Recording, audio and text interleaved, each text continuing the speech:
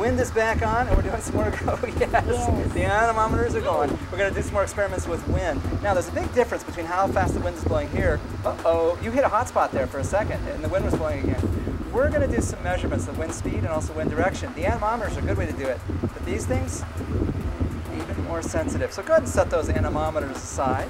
I'll give everybody one of these little swirly, windy, detecting things. Thank you. And then what we're going to do, oh yeah, so we put these in the wind. There goes the wind blowing hard to the side. Excellent. But now, there's a bunch of boxes on the table. Let's take these. I'm going to turn off the wind for a second. And let's build some topography.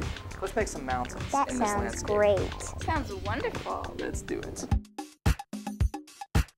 So we have a big shiny mountain. Now, if I turn on the wind, and this happens in the landscape in Colorado. Strong winds. You can see over here is blowing to the side.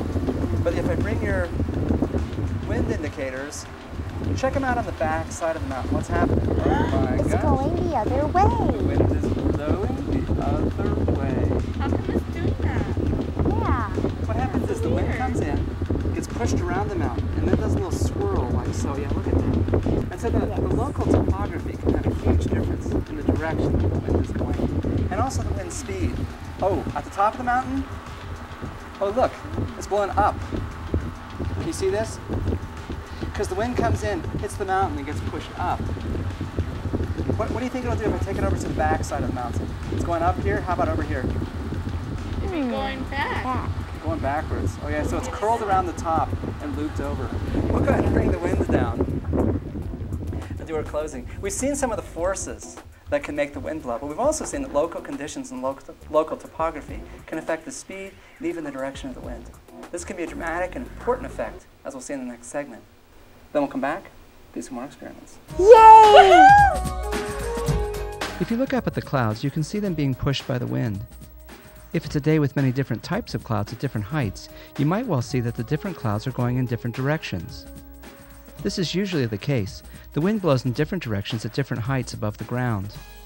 Imagine raising a flag on a very tall pole. Near the ground, the flag will flap in the breeze. As we raise it, the wind will probably blow it in a different direction. If we could raise it off the ground by several miles, it would hit a very strong wind that almost always blows the same direction, the jet stream.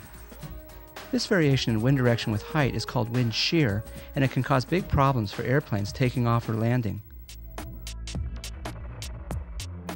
It's easy to show wind shear even on a clear morning. If you let a helium balloon go, it will rise and the wind will push it to the side. As the balloon continues to rise, the wind will push the balloon in a different direction. The smoke plume behind a rocket shows the same thing. The smoke at different heights is pushed different ways. When a weather report tells you that the wind is from the west, that means the wind at the surface. Higher up in the air, it's almost certainly moving in a different direction.